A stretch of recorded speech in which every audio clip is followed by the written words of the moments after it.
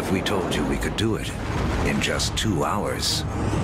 We're going to tell the whole story, from the Big Bang to the present day. How the planet prepared for the rise of man. How the Stone Age led to the steam engine. How the first seeds sprouted into cities and civilizations. Everything is connected, and the path leads to you. It took history 13.7 billion years to unfold. We'll show you everything you need to know in the next 2 hours.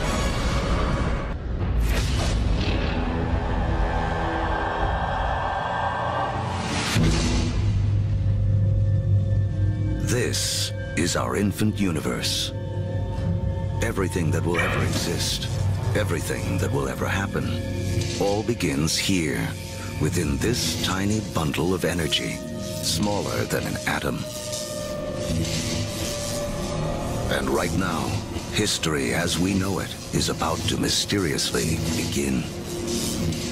For reasons we may never know, our universe suddenly erupts.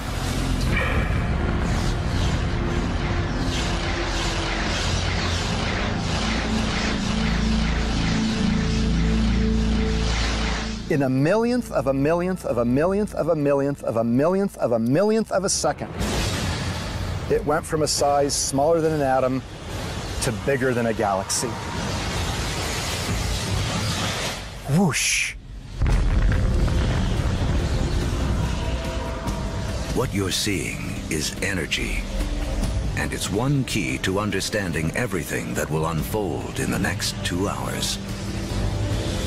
Within a fraction of a second, the Big Bang creates all the energy that will ever exist. All the energy that will power the stars, that will fuel anything that ever lives. All the energy that you will ever consume dates back to the beginning of time. When you put gas into your car, you're tapping energy that was created during the Big Bang. You're tapping the energy of the universe itself.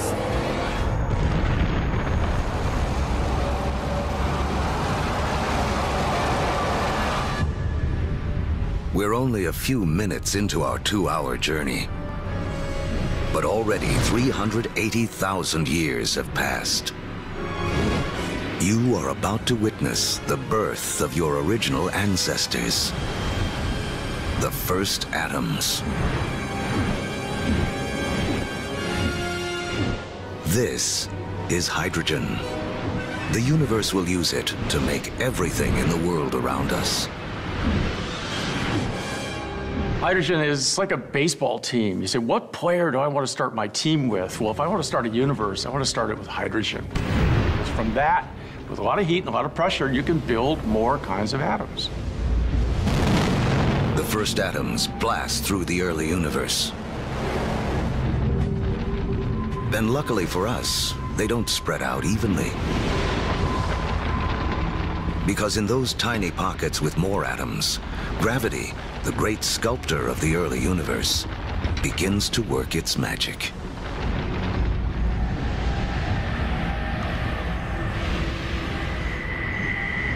The first galaxies are beginning to form,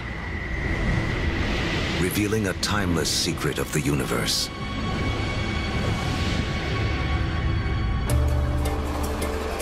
Throughout history, whenever more matter and energy can be drawn together in one place, more complex things can emerge. We have all of these urban centers around the planet where so much creativity, so much art, so much science, so much culture came about because of all these opportunities for things to interact with each other. Really, in a sense, where there is stuff, new stuff can develop, and where there isn't anything, nothing much can develop.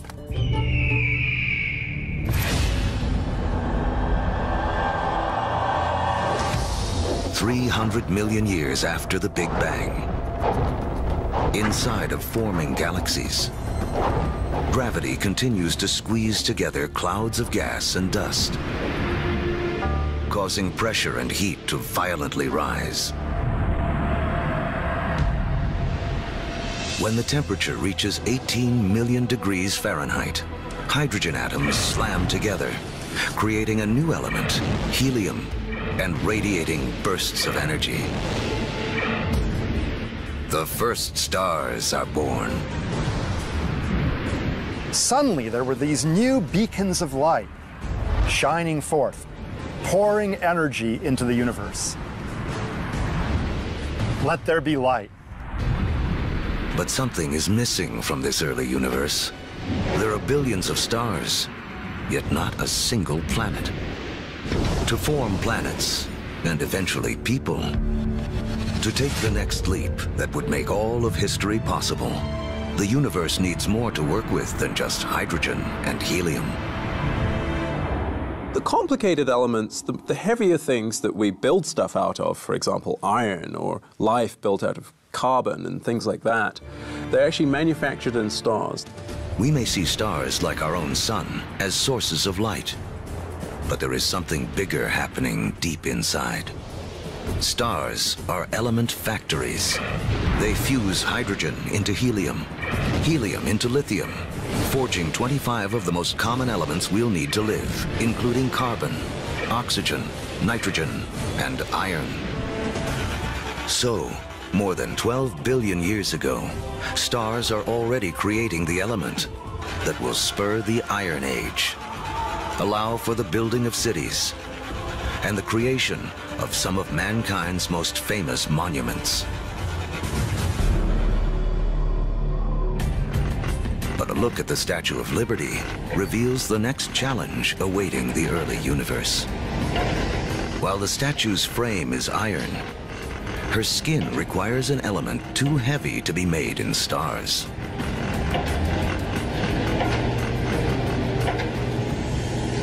For Lady Liberty to have material for her skin,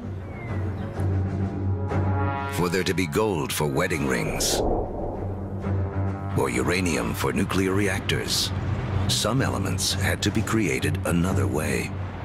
Stars don't have enough energy to do the job, but if the element factory isn't powerful enough, how about blowing up the factory? Just a few million years after the first stars formed, some of them exploded. Wham! These explosions, known as supernovas, are the biggest blasts in the universe since the Big Bang, providing the extra boost of energy needed to fuse heavier elements. In the fiery blast of their own destruction, stars create uranium, gold, all the rest of the elements that will fill our world, including copper. The periodic table of the elements is really sort of a library of matter in the universe. Those are your building blocks. Everything is coming out of that particular chemistry set.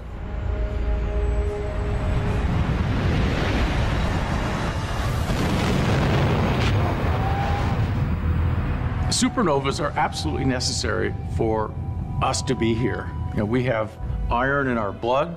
We have little bits of old supernova, therefore, just floating around through us. We are all stardust. Copper and tin, Bronze Age. Without supernovas, there's no Bronze Age. Go to any supermarket and buy a multivitamin. And go and look in the ingredients. You'll find copper, you'll find zinc, you'll find selenium, you'll find all sorts of elements that can only be made in a supernova. The elements made by stars will become the seeds of life on Earth and the drivers of human history. But the journey has just begun. Before there can be life, the universe has to build us a suitable home. To build a proper house, you have to assemble the right materials all in one place. You know, when planets form, it's the same thing. It's the materials that you have at hand that's going to dictate the kind of house that your planet's going to be. To get enough of the right material in the right place all at once takes a very long time. Over the next 8 billion years, more than half of history as we know it, the element factories continue their work. Stars explode and are reborn. Each generation with more heavy elements than the last. Until 4.6 billion years ago. Finally, there are enough materials gathered for the next step on the path to us.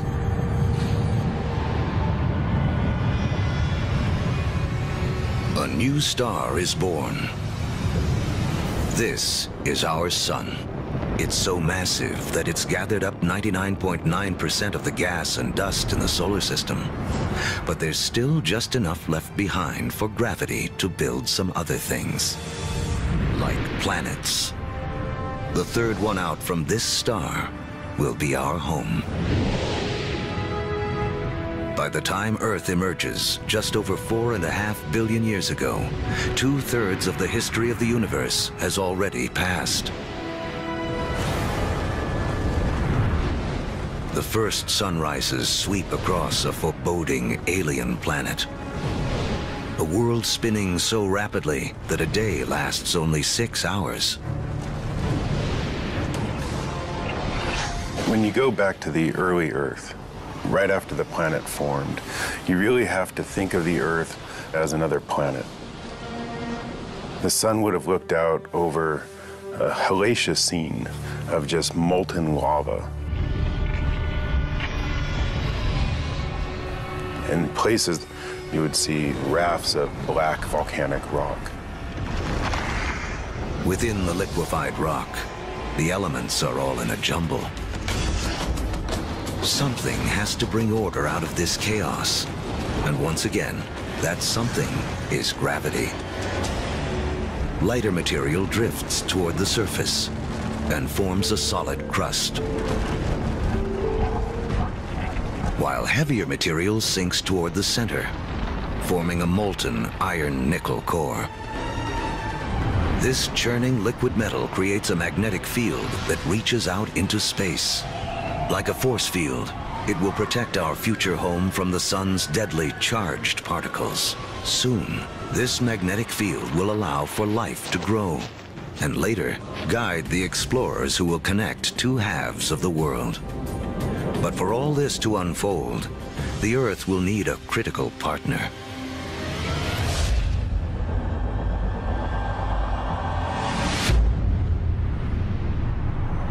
Four and a half billion years ago, an object the size of Mars smashes into the planet at 25,000 miles per hour.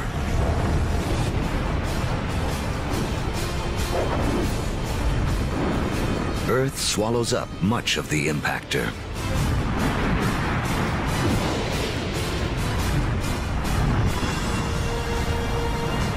But a spray of molten debris is whipped off into space. Within as little as a year, gravity gathers this debris into a secondary sphere in orbit around the Earth, where it has been ever since. The formation of the moon was an incredibly important event in Earth's history. And in fact, its creation over 4 billion years ago is really important to the Earth's climate today. The moon keeps Earth steady. Its gravitational pull prevents the planet from wobbling, saving us from wild climate swings. And the collision that formed the moon leaves Earth tilted on its axis, giving the planet a key ingredient to life: seasons. Having seasons is very, very important for the evolution of life on the Earth. And having some stability in the tilt of those axes, that's very, very important also for maintaining life on the Earth.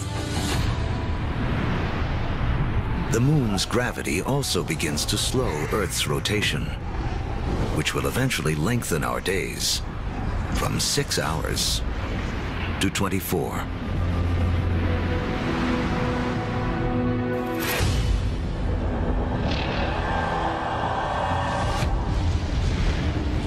$4.4 billion years ago, It's too hot on Earth for liquid water to exist.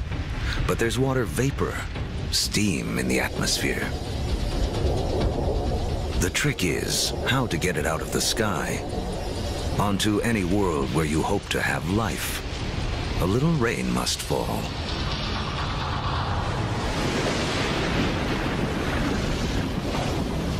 For millions of years, as the planet cools, rain pours down, forming puddles, lakes, and eventually our oceans.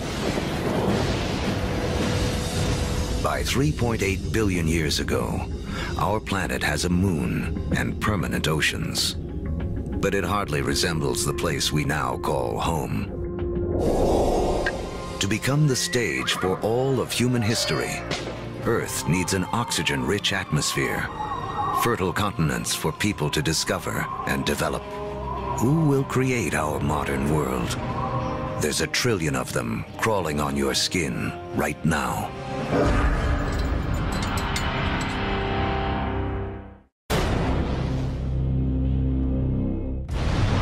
We're telling the history of the world in 2 hours, from the Big Bang to the present day.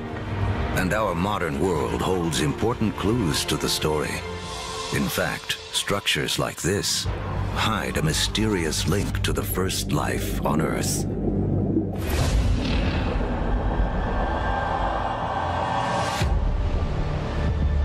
$3.8 billion years ago, beneath the surface of our primeval oceans, a revolution is taking place.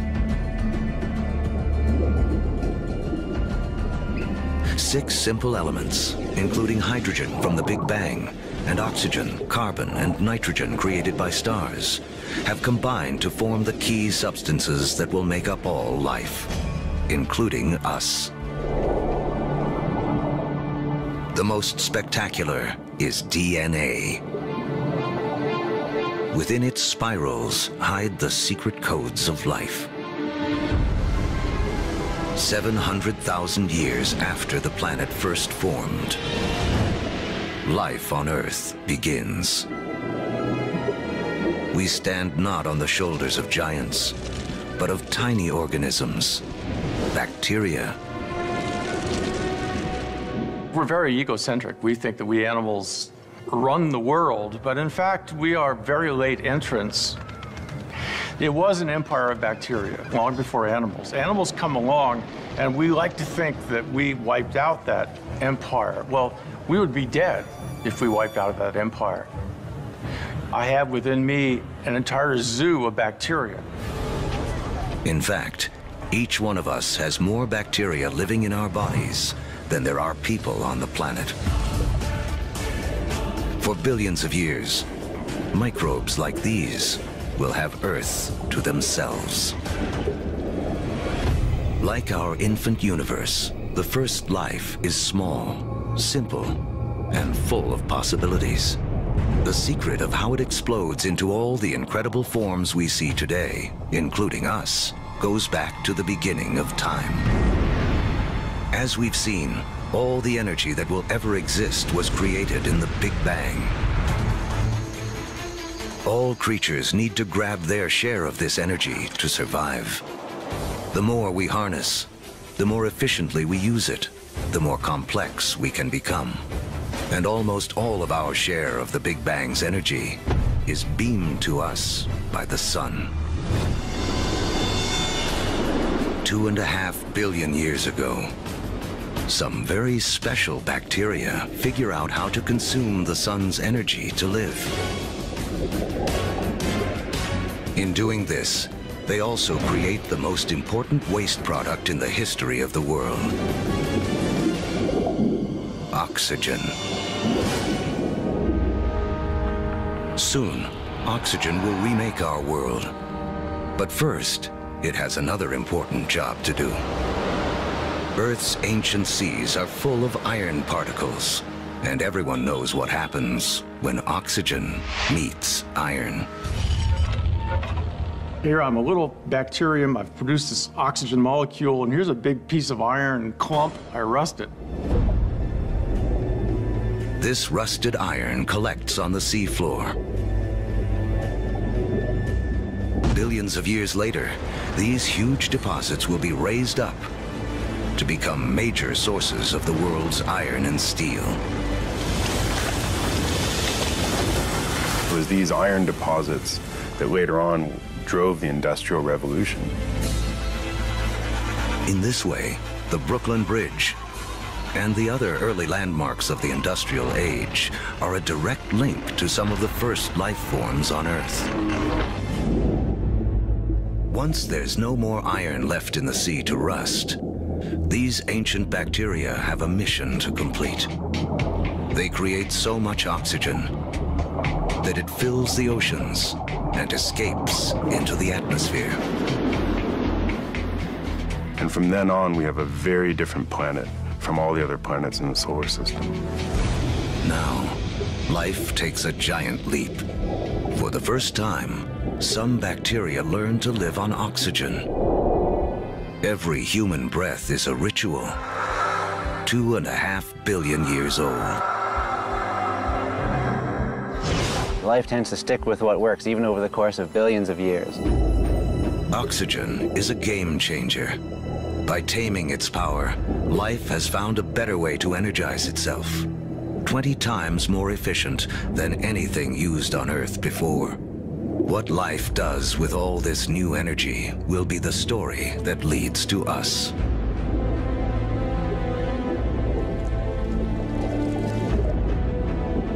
Over the next 2 billion years, life becomes more complex. Skies become blue, and so do the oceans that reflect them. Large, solid continents appear. Earth is beginning to look more like the place we now call home.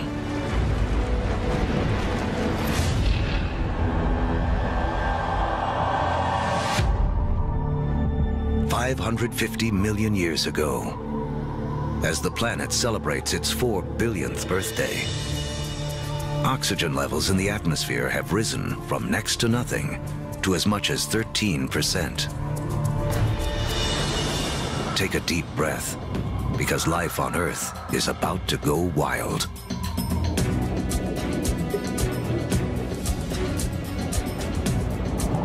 This is the Cambrian explosion, biology's version of the Big Bang. Right after you have abundant oxygen, you get size and complexity, and oxygen lets you do that. It's in this breathtaking span of roughly 30 million years that most of the major animal groups evolve. By 500 million years ago, the first bony fish have evolved in the seas. These fish are our direct ancestors. Though they look nothing like us, they evolve the body parts that will make our own bodies possible, including a spine and a mouth with jaws and teeth. We owe a great deal to our fish ancestors. In fact, all vertebrates today really represent modifications of the original fish body plan. For the first 4 billion years of Earth's history, plants and animals have stuck to the seas. But that all begins to change. With oxygen comes an ozone layer, protecting us from dangerous radiation. Plants make the move first.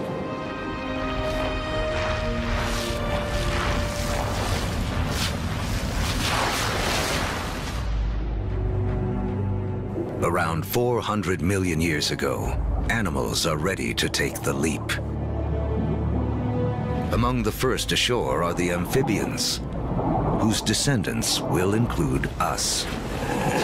The most amazing thing about animal evolution ever, for me personally, is that moment that first amphibian walks out of the primeval ocean onto land and takes a big gulp of air. Kind of like great-great-great-great-great-great-grandpa coming out of the ocean and seeing this fantastic world. And it's like, hey, I can live here. Look at those trees, look at those bugs, there's food here, I can do this.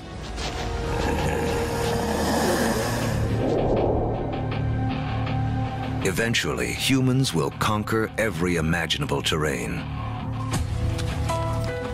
But before we can do that, our ancestors must first cut their final tie to the water. Mating season. Like modern frogs, they have jelly-like eggs that would dry out on land. But some amphibians eventually solve the problem. They evolve a new form of egg, with a shell that keeps the moisture in. This allows us to carry the ocean with us, onto land, and signals the evolution of amphibians into reptiles. You could be 300, 400, 500, 1,000 miles away from water and still have the water in that egg in order to birth. That is the key. It cuts that final tie to the ocean. That way we could colonize the rest of the land.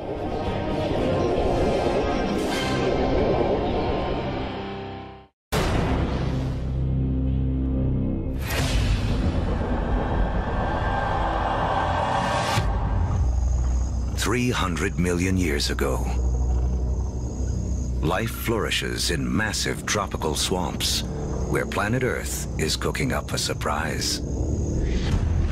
As plants die here, they are buried, compacted, and cooked. Energy created in the Big Bang and radiated by the sun to plants on Earth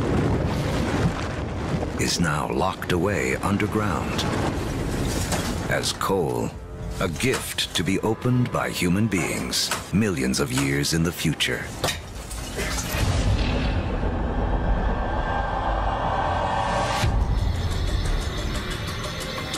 $250 million years ago, an apocalypse unfolds.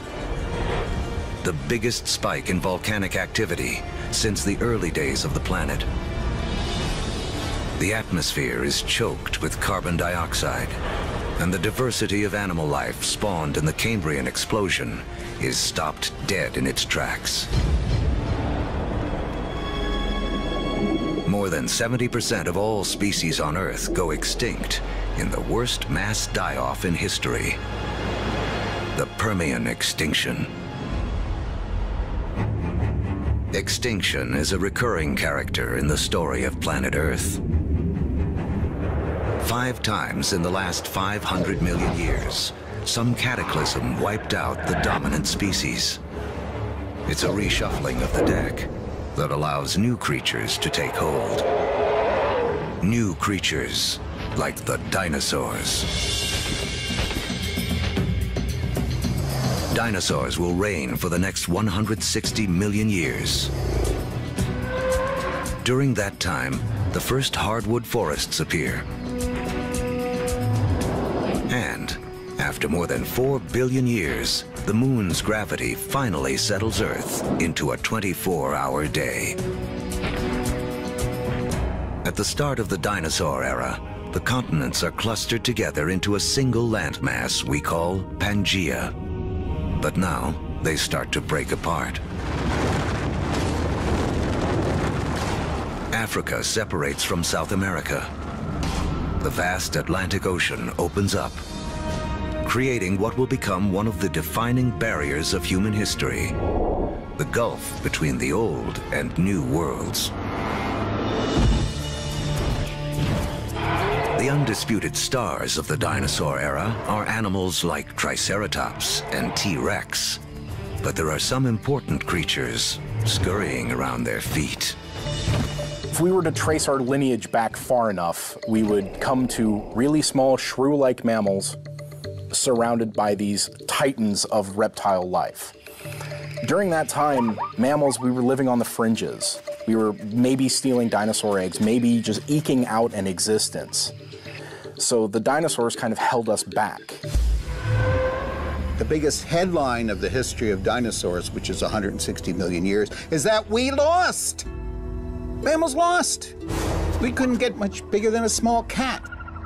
For 160 million years, all the medium-sized, medium-big, big, gigantic, and stupendous animals were dinosaurs for that whole time.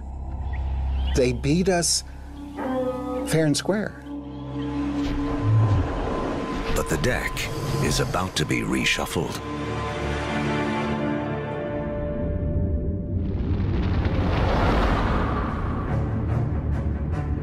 "65 million years ago, a 6-mile-wide object, likely an asteroid, slams into the Earth.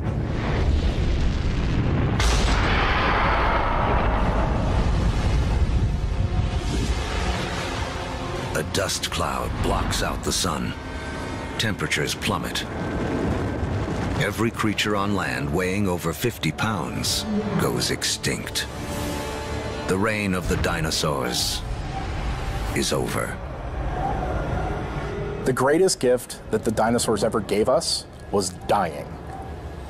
When they went extinct, it gave the mammals time to rise. It doesn't take long after the disappearance of the dinosaurs for the first true primates to appear.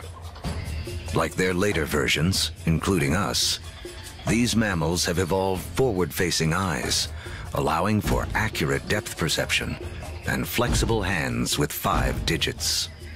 They have 5 fingers, just like us, which means we can grasp things. If you think about other animals that don't have digits organized the way ours are, their ability to hold things, to manipulate objects, is much more limited. 50 million years ago, our primate ancestors are evolving on a planet that is warming. It's so hot, there are jungles at the poles. As the continents drift, the Americas and Africa have almost fully taken shape. But in northern Africa, modern-day Egypt is submerged beneath an ancient sea. On the floor of that sea live small shelled creatures called nummulites. Their shells, made of calcium and carbon, pile up on the sea bottom over millions of years, where they form into limestone. Limestone that will be used to build the Great Pyramids. If you look closely at the pyramids today, you can still see evidence that these 4,000-year-old monuments are, in fact, made of 50-million-year-old seashells.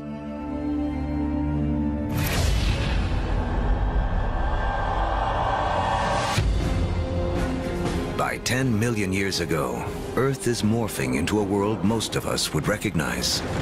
The Colorado River is carving out the Grand Canyon. Mountain ranges like the Himalayas have arisen. They're so tall, they disrupt weather patterns, setting the stage for a colder planet.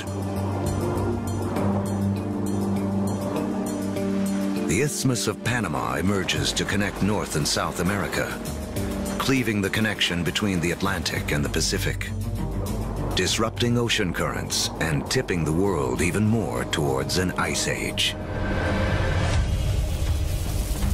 With the planet getting colder, our primate ancestors hang on in the tropics.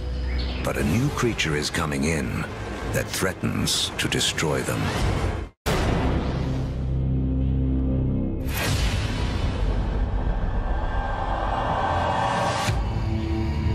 "7 million years ago, our primate ancestors lived safely in the trees. But their neighborhood is about to be invaded. This newcomer will have as profound an effect on human history as any other living thing on Earth. It seems almost impossible to believe, but one of the most important things that will lead to the emergence of us is the emergence of grass. The grasslands appear almost simultaneously around the world. We get the African savannas. We get the Eurasian steppelands. We get the North American prairies. We get the great grasslands of Argentina, appearing simultaneously around the world. In eastern Africa, grasslands invade the traditional woodland habitat of our ape ancestors. With fewer trees and greater gaps between them, our ancestors have to adapt. Apes would notice that there's more and more apes in the same tree and less food. increasing incentives for apes to go from one patch of food to a different one separated by grasslands. Now, one way to do it is to run like hell. The other way to do it is to extend one's food sources into the grasslands and seek out the foods that are available there. And so, some apes make the move down into this stark new habitat. It's a landscape better suited to primates that can walk on two legs, keeping their heads up above the tall grasses to watch for predators. Standing on 2 feet is a revolutionary advance because it frees up our hands. Hands we will need to shape human history.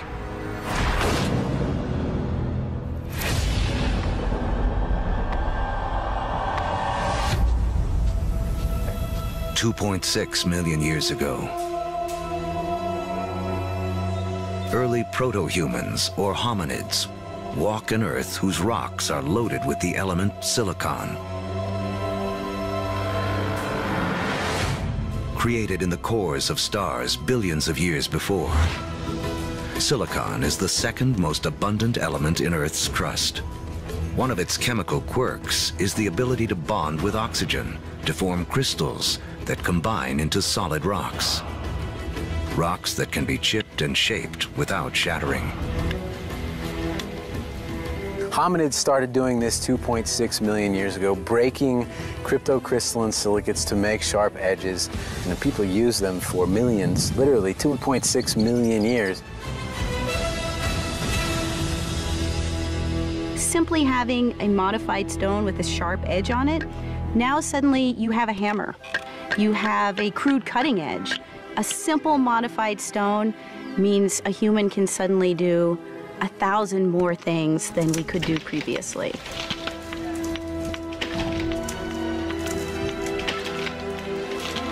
That little extra bit of technology enabled our ancestors to persist and eventually turn into us. Silicon launches the first technological revolution, the Stone Age. Millions of years after it powers our first handheld devices, another chemical quirk of silicon will make it the height of technology once again.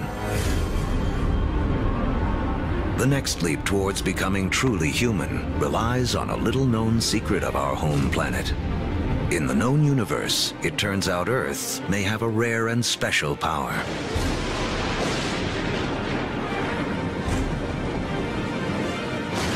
Of all the planets and moons in the solar system, we think that Earth is unique in the ability to sustain fire.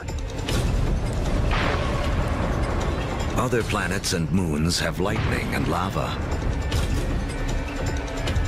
But only on Earth do we have the two critical things we need for fire to burn.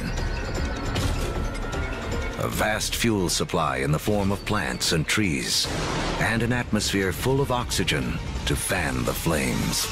If fire wasn't a possibility, you'd have nothing like us running around. Homo sapiens, they made a world with fire.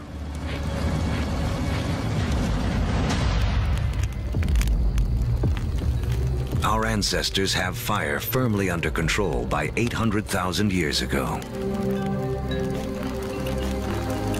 It's a skill that connects us back to the very beginning. Remember that all energy was created in the Big Bang, and all life is in a competition for our share of this energy. Using fire to cook is like having an external stomach to break down foods, releasing more calories, giving us more energy, which in turn allows us to support bigger brains. Fire is also the ultimate gateway technology. We will soon use it to turn clay into pottery, metal into weapons, water into steam power. If you don't have fire, you can't have the internal combustion engine. No fire, no metal. No fire, no rubber. It's a technology that opens a world of possibilities for creatures that know how to use it.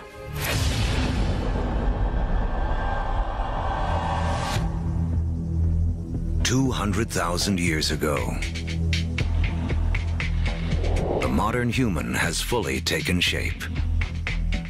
The larynx, or voice box, which is high up in the throat in our ancestors, descends. More complex sounds are now possible.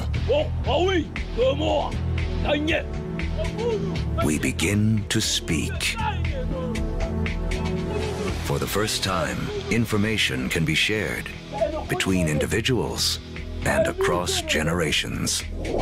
Humans have gained a critical advantage over every other creature on Earth.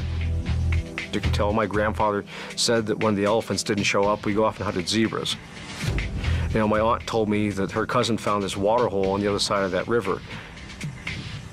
And we can all benefit and we can all understand what they mean when they're describing what they found out on that landscape. Language changes humans from being like standalone computers to being networked computers, where you can share information. Now, one doesn't need to depend on one's own personal experience. One can borrow the personal experience of anyone with whom one can communicate. That's a powerful advantage. No other creature has that. As a species, humans become exponentially smarter. The global game board has been set, and we are now ready to play. 100,000 years ago, man can move. We have agile hands and primitive tools. We can communicate and control fire. We are finally ready to expand out of our African home on a path millions of years in the making.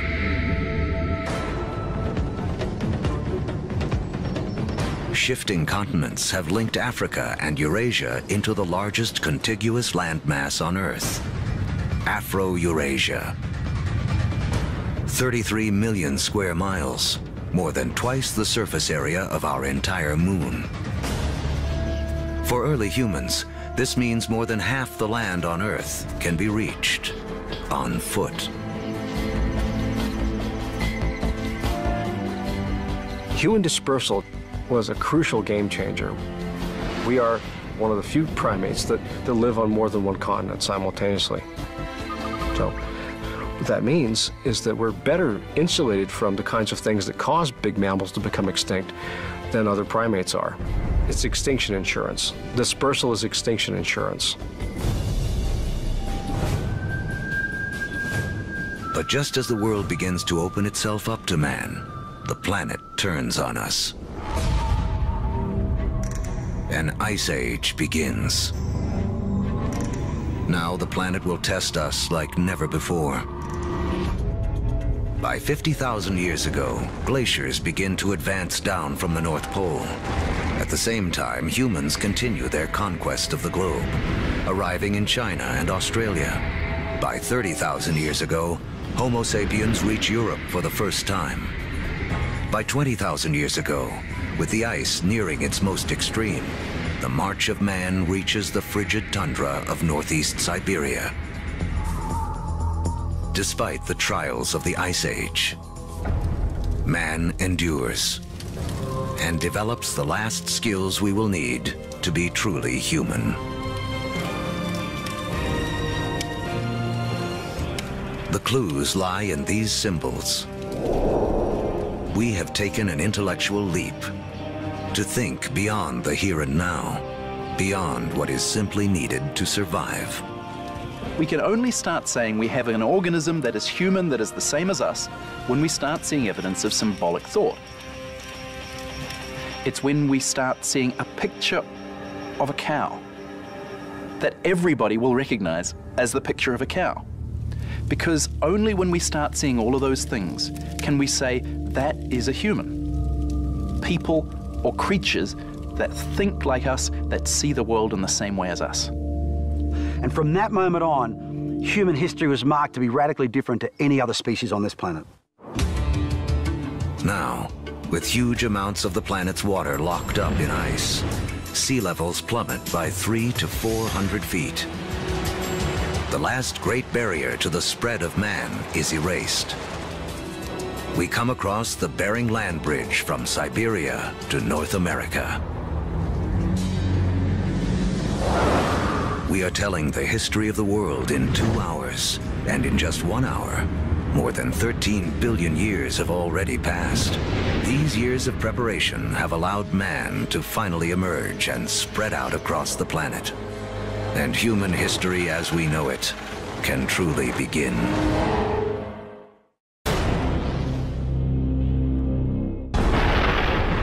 Our history of the world began with the beginning of time, the Big Bang. It has taken us on a journey of nearly 14 billion years. Now, as humans take center stage, it's important to remember just how small a slice of history we actually occupy. To make things simple, imagine compressing 14 billion years of history down to just 14 years. On this scale, the Earth would have existed only for the past 5 years. So that's about a third of the history of the universe. Large, complex creatures would have developed 7 months ago. On this scale, dinosaurs went extinct only about 3 weeks ago. The entire recorded history of humans would span only the last 3 minutes. Modern industrial societies, the Industrial Revolution effectively, 6 seconds ago. What this shows me is that we humans have been around for only a very brief instant in the recorded history of the universe. Mankind has waited billions of years for our brief instant to shine, as the stars and our evolving planet carried out the slow work of organizing the elements in a way that would make human history possible.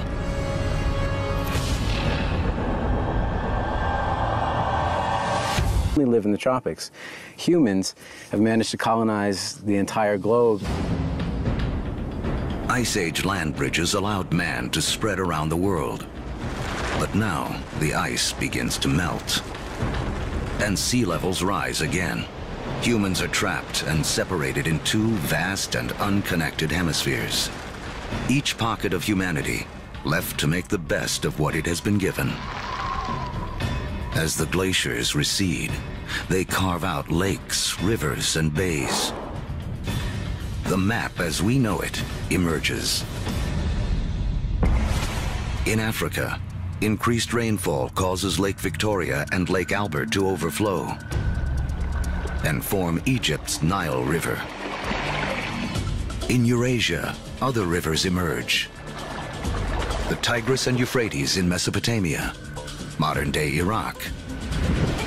The Indus in modern-day Pakistan, and China's Yellow and Yangtze.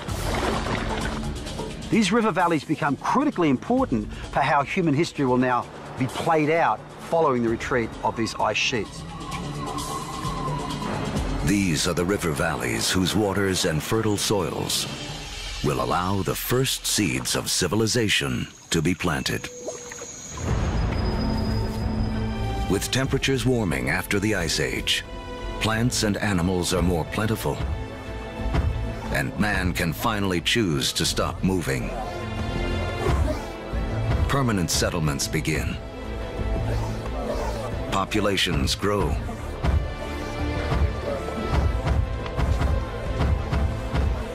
With more mouths to feed, our ancestors have to get clever. They had to find a way to increase the amount of food they could get from the surroundings. Now, one discovery forever changes the planet and the path of mankind. We learn to plant seeds. And the seeds we sow come from the same plants that millions of years earlier spurred our evolution from ape to man. The unheralded hero of human history, grass. A grass seed is tiny, right? It's no food. I can hunt a bison or I can take grass. I'm gonna hunt a bison, right?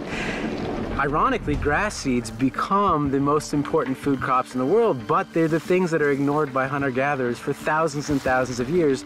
People don't start using them until they absolutely have to use them. Some of the species of grass that we are most familiar with includes sugarcane. It includes wheat and rye and barley. All of the cereal crops are types of grass.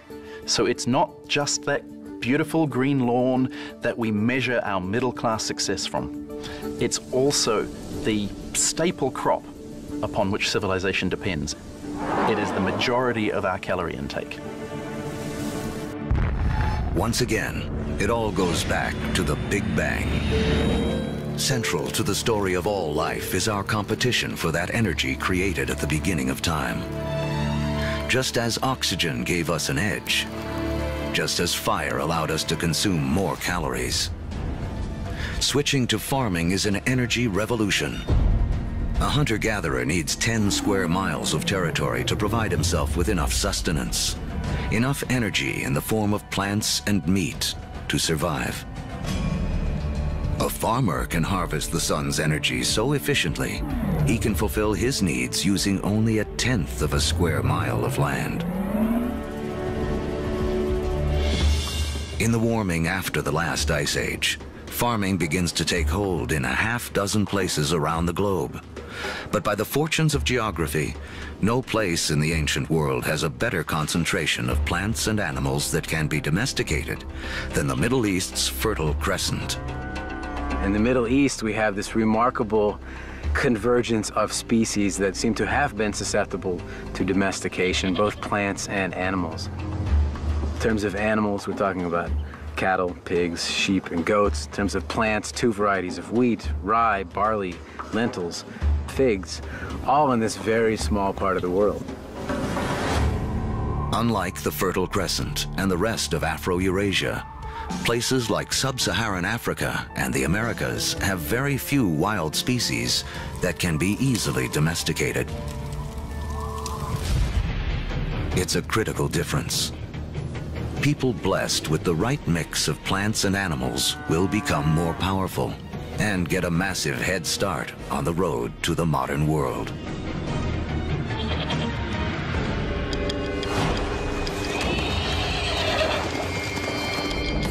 One animal that gives any human who can tame it an almost unbeatable edge is the horse. It's a little-known fact that although horses first evolved in the Americas, they died out there along with many other large mammals around 10,000 BC. There were at least 3 species of Ice Age horses in North America, maybe more. Some as small as ponies, some as big as Clydesdales. And they had evolved in North America for 40 million years. They're part of the whole history, and then they're gone. They're gone. These powerful potential allies disappear before they can be used by the first North Americans. Fortunately, before that happened, large numbers of horses escaped back across the Bering Strait land bridge and spread out across the great grasslands, the steppe-lands of Central Eurasia. A narrow escape that had a profound effect on human history. Around 4000 BC, nomadic people in Central Asia learned to tame them for the first time.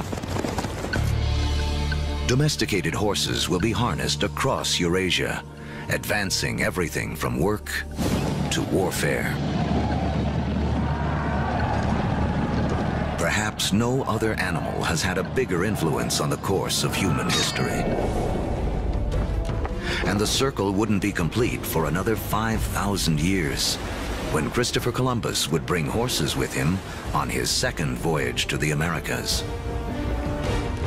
His horses would be the first to set hooves in the Americas since the Great Die-Off over 10,000 years earlier.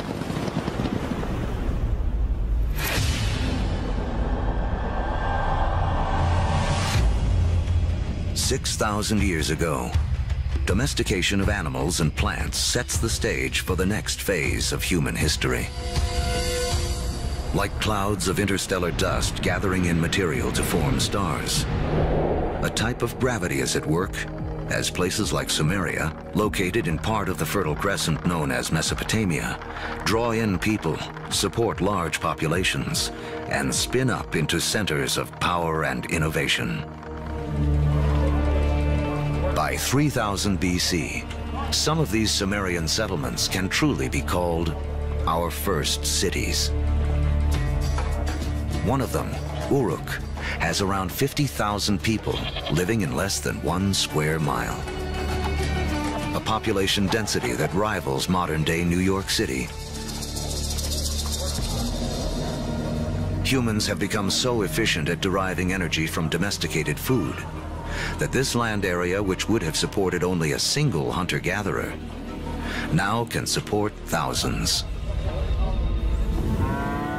But a change in diet also triggers a new dependence.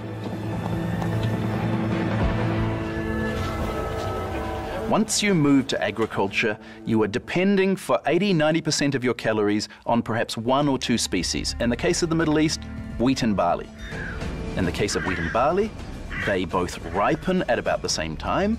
Humans have to gather the seeds at the same time. So now we have our food for the year that has arrived in one hit. It's like getting your salary paid once a year. You need to record it, you need to plan, because if inevitably your crop fails, you have famine, and you're not going to have another go for another 12 months.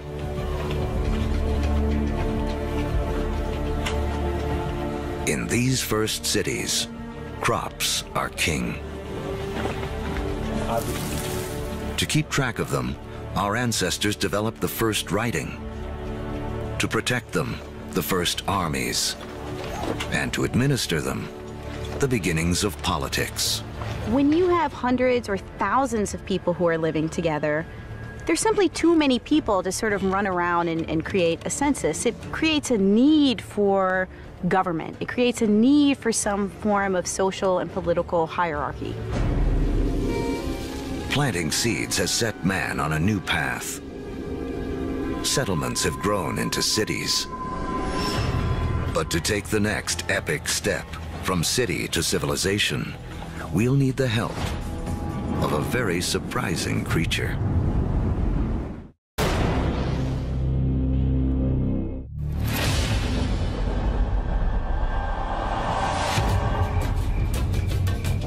"5,000 years ago, after wandering the Earth for more than 100,000 years, mankind has begun to settle down. We cluster near rivers, along the Tigris and Euphrates, the Nile, the Indus, the Yellow and Yangtze. Civilizations are about to take off. But first, they must all master one thing: trade. The more they exchange goods and learn from other lands, the faster they grow. It seems that long-distance trade and communication is a necessary precursor to allow urban civilization as we know it. And surprisingly, the first civilizations arise on the back of a creature with a lowly reputation in the modern world: the donkey.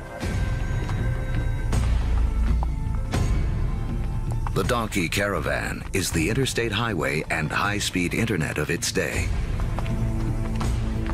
Their routes will lay the groundwork for the modern world. Moving not only goods like timber and bronze, but ideas and stories. The civilizations they connect will be some of the first described in the Bible.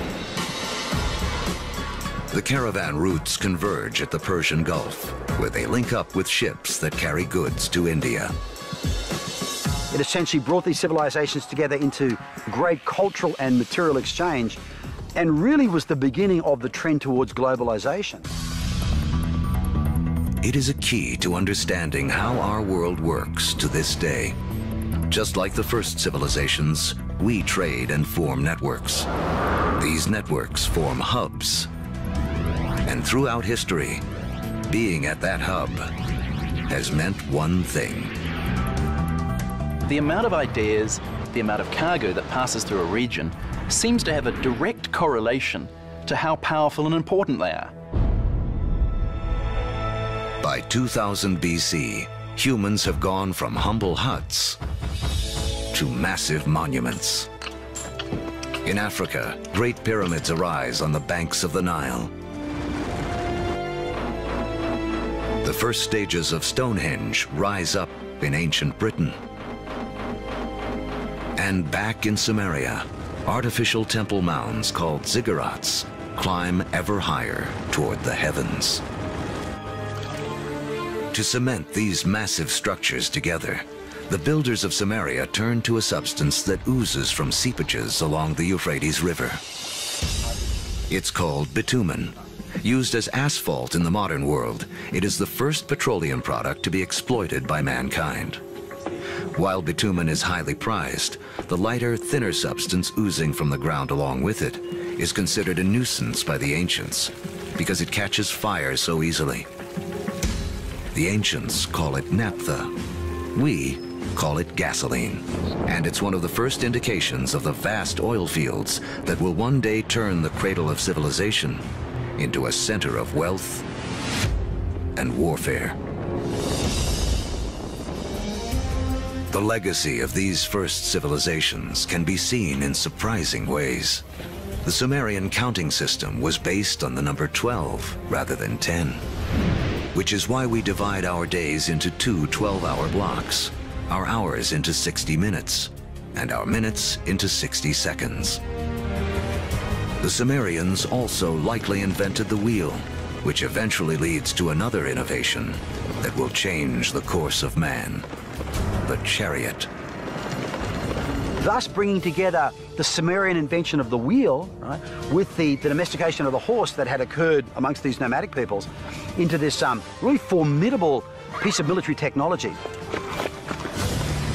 Around 1200 BC, a chariot-driven clash of civilizations cuts off trade routes for copper and tin, the metals we need to make bronze tools and weapons. But luckily, the stars have made us an alternative: iron. Now, metalsmiths make a crucial discovery. By working at higher temperatures, they can release the power of this ancient metal. Easier to sharpen and 700 times more common on Earth than copper. It is a game changer. Humanity enters the Iron Age.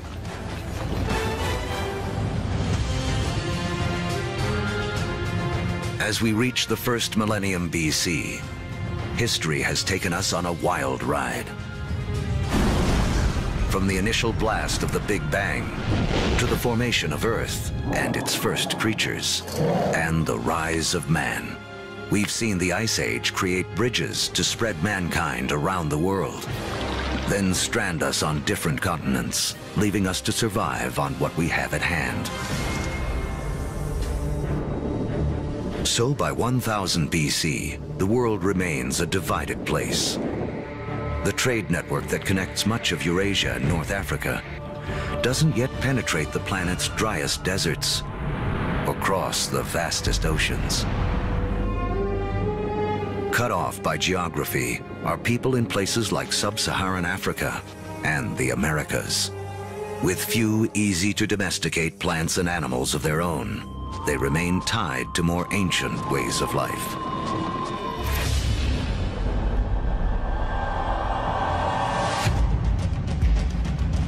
In 600 BC, the cavalry have arrived.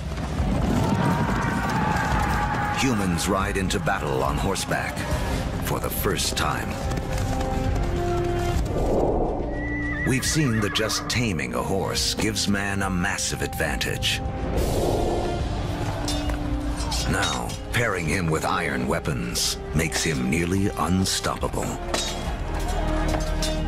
These advances in technology, they don't just make a fighting ability possible. They make empires possible. And that is the story of the next several millennia. With new technology and improved logistics, empires spread uniting massive land areas under a central control.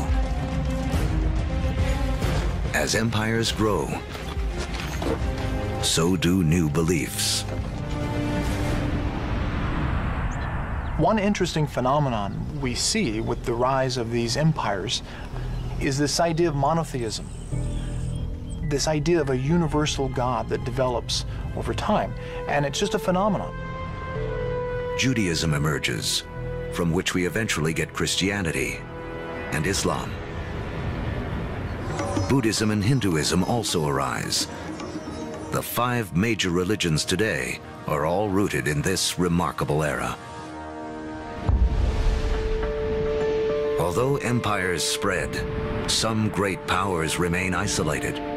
The rise of the Himalayas 50 million years earlier has left China cut off from trading with the rest of the world. But that is about to change. Around 100 BC, a Chinese emperor sends an envoy to the west in search of alliances. The routes he travels will become the Silk Roads, a massive trade network that connects China across Central Asia to the Roman Empire. China has joined the world. As far as we know, no Chinese trader ever met a Roman, no Roman ever met a Chinese trader, at least during this first period of the Silk Roads. But this vast trade then began to explode. Between about 100 BC and about 200 AD, we have 3 centuries of trade and cultural exchange on a level that has not been seen before in human history. But this new human network also unleashes hidden dangers.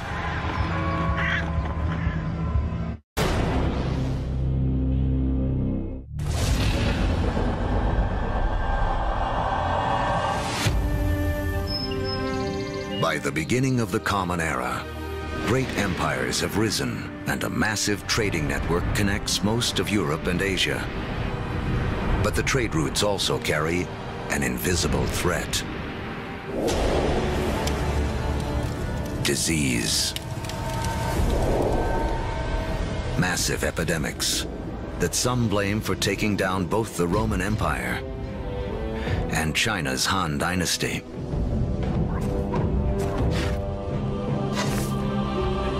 These networks also lead to the spread of religion. In 312 AD, the Roman Emperor Constantine converts to Christianity, paving the way for it to become the dominant religion of Europe and the West.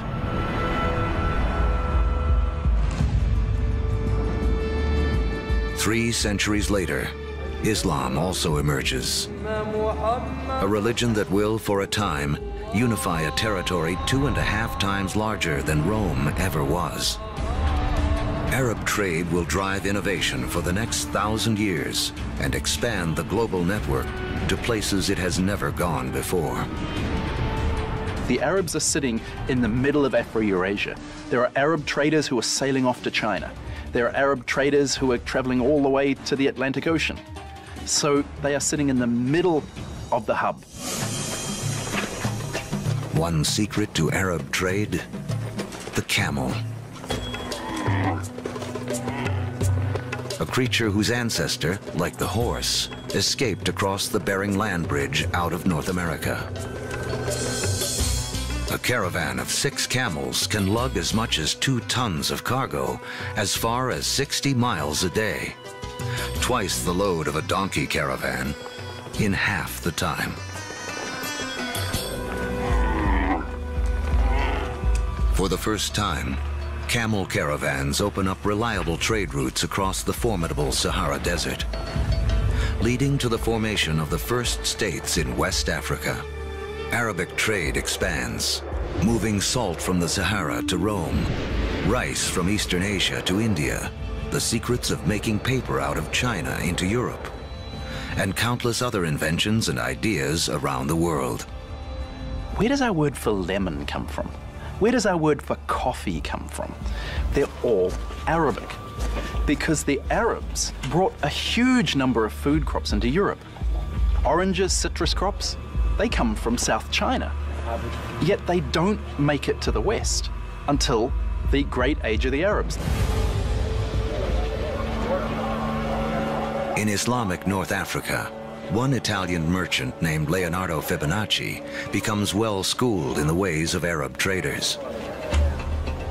He picks up on a simple but ingenious counting system that originated in India but is used extensively in the Arab world. His writings will spread this knowledge to Europe and around the globe. With everyone counting the same way, business and trade will explode.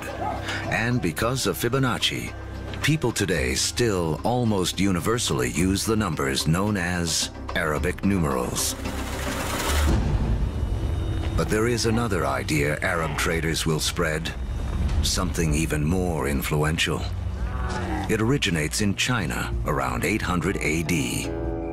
A Chinese alchemist in search of an elixir for long life instead stumbles upon chemistry that can bring sudden death. He combines carbon and sulfur with saltpeter, a compound made of potassium, nitrogen, and oxygen. Forged in the stars, these elements now come together to make gunpowder. The recipe for gunpowder eventually moves west across the Silk Roads to the Islamic world, where Muslim warriors use it to fire cannonballs at Christian crusaders.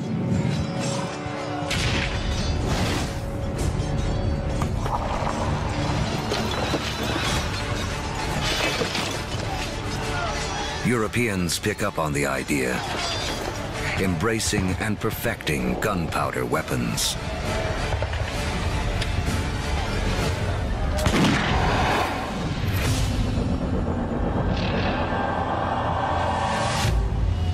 In 1492 AD. There are roughly 400 million people in the world, but it is still divided in two. In the Americas, the civilizations of the Aztecs, Mayans, and Incas have all arisen. While halfway around the world, in the aftermath of the fall of Rome, Europe has cracked like an egg into individual states. For Italian-born Christopher Columbus, this means he can appeal for funding from a succession of European rulers. Until he finally convinces the King and Queen of Spain to back his expeditions. It has taken all of Earth's history to make Columbus's journey possible. For tacking into the wind, he uses triangular sails, a technology copied from the Arabs. To guide him, the compass, an invention from China. And guiding the needle, a magnetic field formed with the core of the planet itself. Although Columbus is looking for a new way to sail to India, what he does instead is finally and forever connect the two halves of the world. The voyage is not just significant in American history. As you'll see, it's a pivotal event in all of human history. Nothing will ever be the same.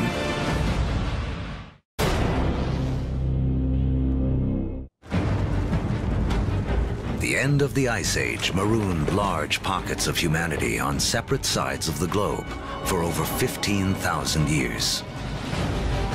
Now, that's all about to change. The voyage of Christopher Columbus in 1492 is taught as one of the most significant events in American history. In fact, it's one of the most significant events in all of human history. Prior to that voyage, the great world zones had existed largely in isolation. By crossing the Atlantic, Columbus opens up the vast American world zone, these two enormous continents of North and South America, with the millions of people that are living there, the resources that are available. And for the first time, people living in Eurasia become aware of this other part of the world. Until the voyage of Columbus, these people may as well have been living on different planets, so isolated were they. A trade network that started with the first civilizations, connected Europe, Asia, and Africa, now reaches across the Atlantic. In this vast new global network, new hubs will form. And once again, power will shift. For most of the last 2,000 years, Europe hasn't been that important. Then we get the age of Columbus, and what do you know? This is exactly the time where we see the rise of the West. This is when the West starts taking over, when it gets itself smack bang in the middle of the biggest exchange network the world has ever seen. Now, foods that had been isolated on disconnected continents begin to move around the world. Maize from the Americas shows up in Egypt and China. Potatoes from the Andes prove perfectly suited to the soils of Ireland and Russia. The old Fertile Crescent grains, like wheat, begin to feed the Americas. New foods mean more calories, more energy. Within 3 centuries of Columbus's voyage, the population of the world will more than double to 900 million. But the unequal hands dealt to the 2 hemispheres now play out in a deadly climax. European conquistadors, inheritors of the agriculture and animals of the Fertile Crescent, and the trade spread along the vast networks of the Old World, come bearing guns, riding horses, and carrying infectious diseases. The result, slaughter. In the years following Columbus's first voyage, 95% of the native population in the Americas will die from European guns and germs.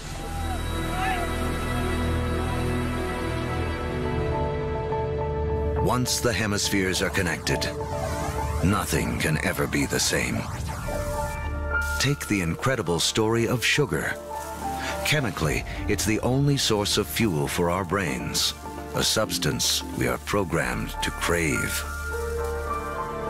Raw sugar comes mostly from sugar cane.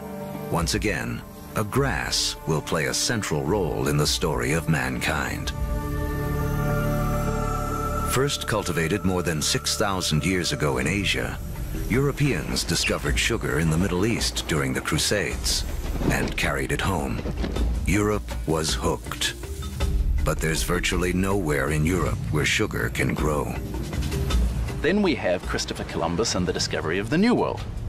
And the Spanish conquistadors, yes, they initially are very interested in the gold and the silver, but really, they just want to make it rich. They don't care how they're going to make it rich. And once the gold and the silver has been looted, the next step is to open sugar plantations. The Spanish themselves don't want to work in the sugar plantations. They start looking around for a new labor force. And over on the other side of the Atlantic, there is a place where they can buy slaves. And if we look at the history of slavery, the #1 destination of slaves from Africa are sugar plantations. So the history of sugar shapes the development of history through the Middle East, through the Crusades, through the conquest of Mesoamerica, and even the history of slavery from Africa to the Americas.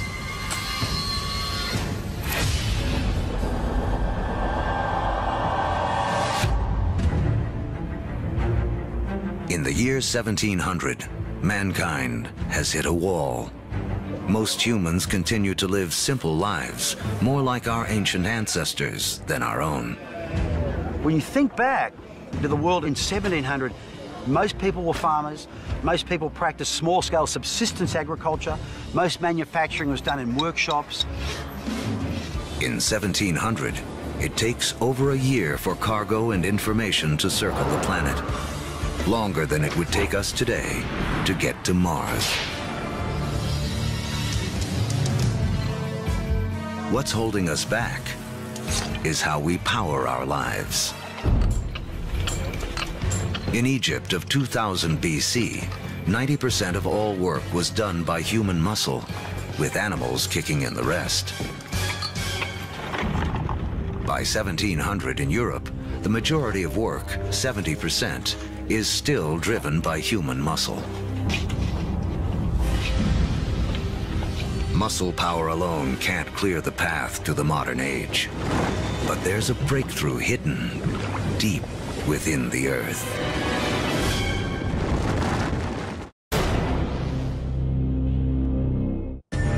As our history of the world in 2 hours races towards a close, mankind has hit a wall.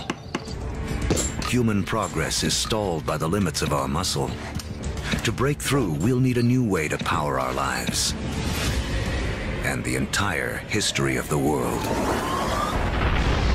Remember that billions of years ago, iron from exploding stars was gathered up into planet Earth during its formation. Thousands of years ago, man started using this iron for tools and weapons. To keep our forges burning, we began cutting down our forests.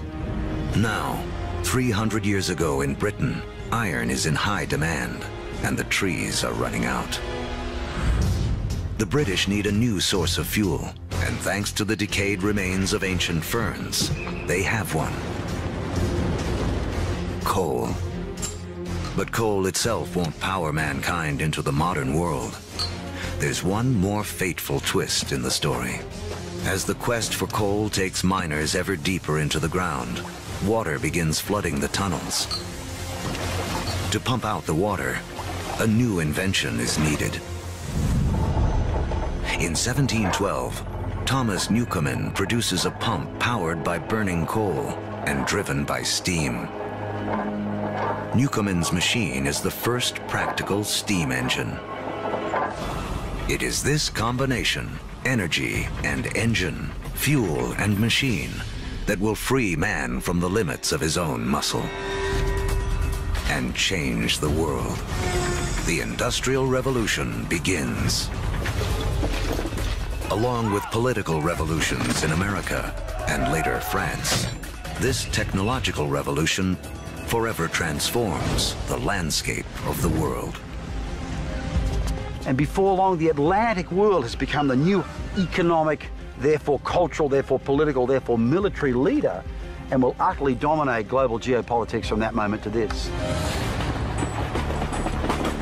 Trains thunder across the countryside. By the 1870s, the internal combustion engine has arrived, and the Germans invent its killer app, the automobile. Oil, the substance which the ancients considered too flammable to be of any use, becomes the most important commodity on the planet, fueling even more innovation. The telegraph and telephone move messages at lightning speed. With electricity, mankind reclaims the night from darkness. The hub of power has shifted. In 1800, Europeans and their descendants controlled 35% of the land on Earth.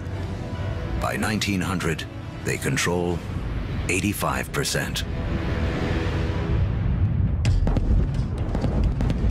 By the 20th century, fossil fuels and the internal combustion engine have amplified everything, including warfare. That technology meant that military power and military conquest was something that could be international in a way that it had never been before.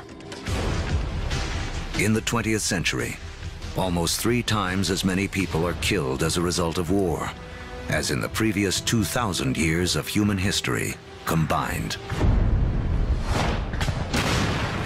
The application of the industrial skills, the industrial technologies of the 18th century reached their culmination, I think, with these extraordinary events. And it's all being driven again by the micro-fossilized bodies of organic entities that disappeared into ancient swamps millions and millions of years ago.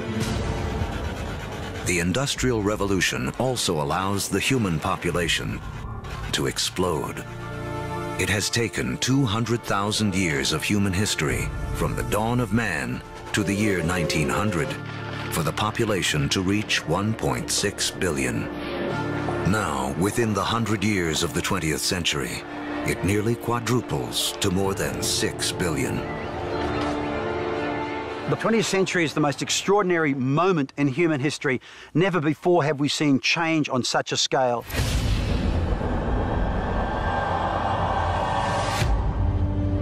Today, humans number close to 7 billion. We are the dominant players on the planet.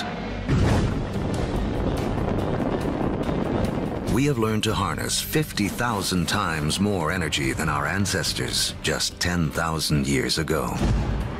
This energy drives our fast-paced lives and a literal World Wide Web, a network that, as we have seen, has been in the making for as long as humans have walked the Earth. Our 2-hour story is coming to an end. A story that really began 14 billion years ago with a tiny universe where everything was all in one place. Then the Big Bang. All the energy that has ever existed, created in an instant. Gravity sculpted our universe. For billions of years, stars and supernovas created all the elements we would eventually need.